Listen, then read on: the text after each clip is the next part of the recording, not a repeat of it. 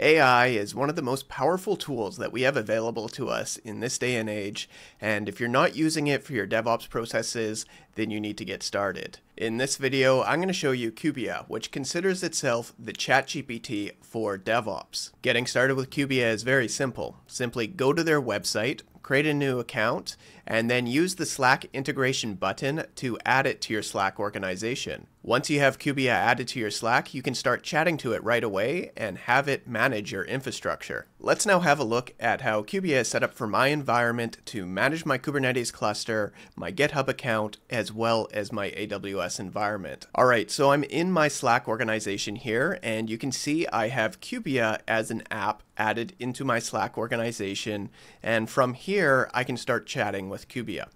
So the first command that I always like to do to Kubiya is /agent. Agents are what you configure in Kubiya to actually perform your work tasks.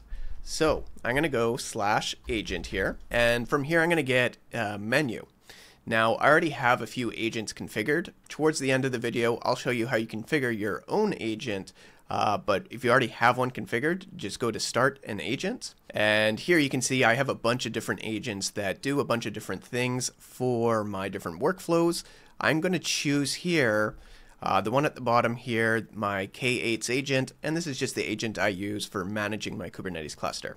So I'm going to launch a conversation with this particular agent, and I'm just going to ask it some general questions about my Kubernetes cluster here. All right, so anytime you start a new agent, it's going to create a new thread for you to have a conversation with it. So I'm going to open up this thread, and it's given me some messages on the type of things I can ask it. I'm just going to go ahead and ask it a question about my Kubernetes cluster. So I'm going to say, how many pods are currently running in my cluster? So I'll put that in, and it'll take about 10 or so seconds here, and it should return with the answer. All right, so it spat out a lot of information here. If you scroll up, you can see exactly what I asked it here. So I asked it how many pods are in my cluster, and then it ran kubectl get all pods, so it's smart enough to know how to get that answer.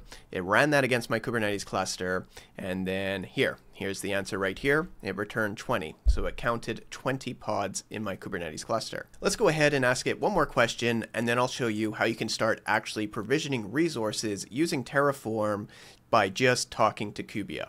So let's ask it one more question here. Let's just say you wanted all the namespaces in your cluster, so I'll just go list all the namespaces, and it should come up with the answer in a few seconds here. Alright, so it generated the answer there. It took about 10 or so seconds. It's not as quick as running a kubectl get namespaces command, but you have to remember it has to go through an LLM to actually translate my question and then convert it to the command and then run the command and then return the answer. So it does take a little bit longer than just running a kubectl command, but it does everything for you, so I'm fine with that trade-off. Here we can see we get all the namespaces in my Kubernetes cluster. So it did exactly what I asked it for, and now it's asking me what I should do next. I'm actually going to go ahead and get started with the Terraform here. So let's actually talk to my Terraform agent, because I've just separated these tasks out into separate different agents. I'm going to go in here with my main Kubiya chat, and then I'm just going to type agent.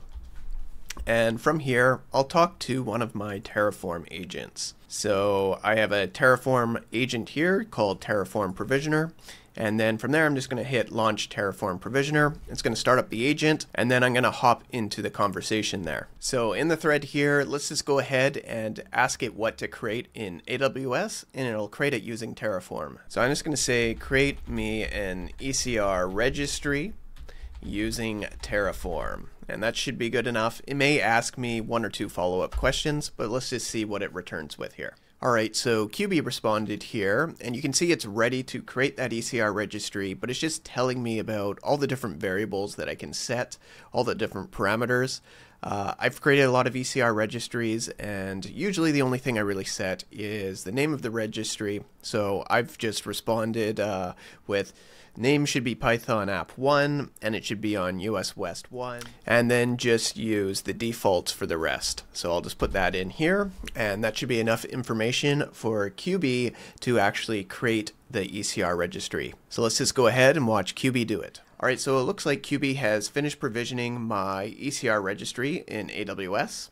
And if I pull up the AWS console, you can see it right there. It created an ECR registry named Python App 1. Alright, so one more thing you can do with Kubiya is have it actually schedule tasks and then just do them on a scheduled basis. So if you want to do that, just go into Kubi and then send the /agent command, and then from there you can see scheduled tasks. So if you go there, you can see your active tasks. These are the ones you've already configured, but if you want to configure a new one, just go to schedule task.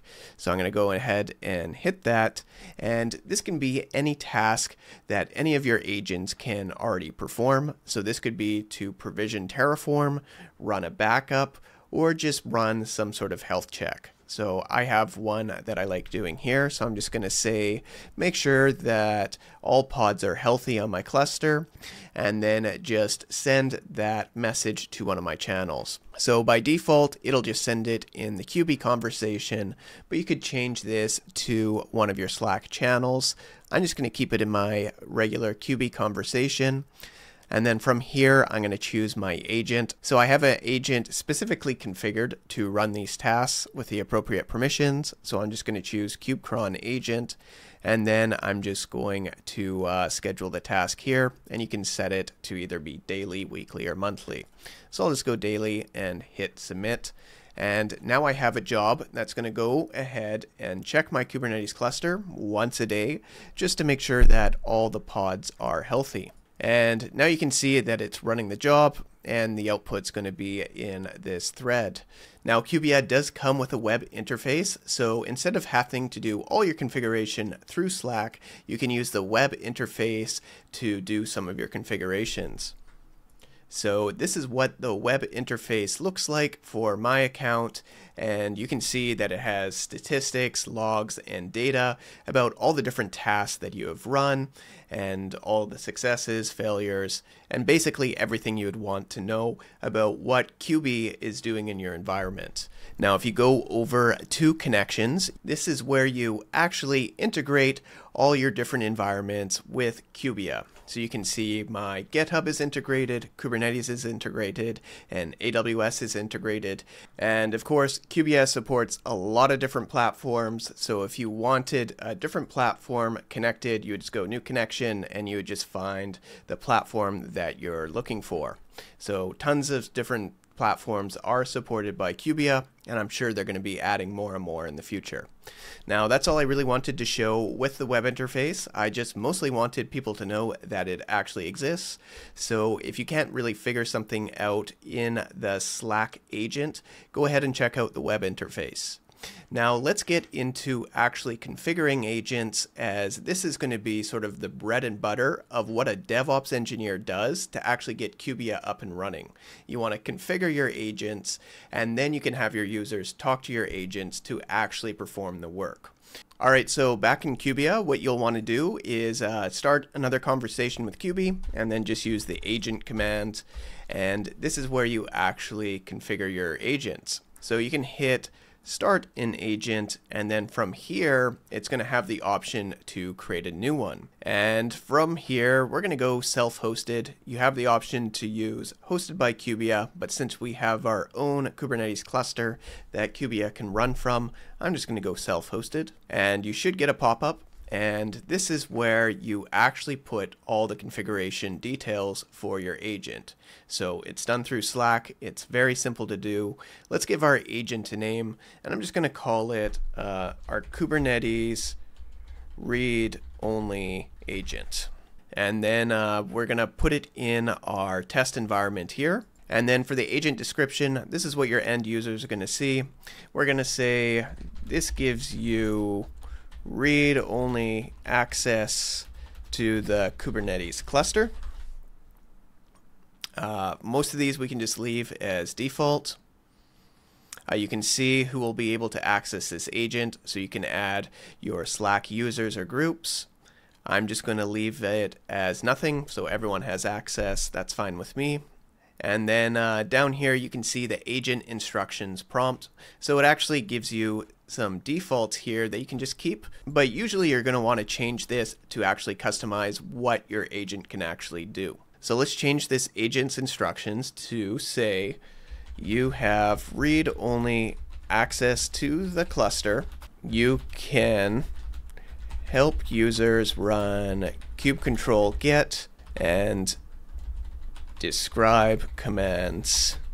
Let them get any information they need. So that should be good enough instructions for Kubi to go with.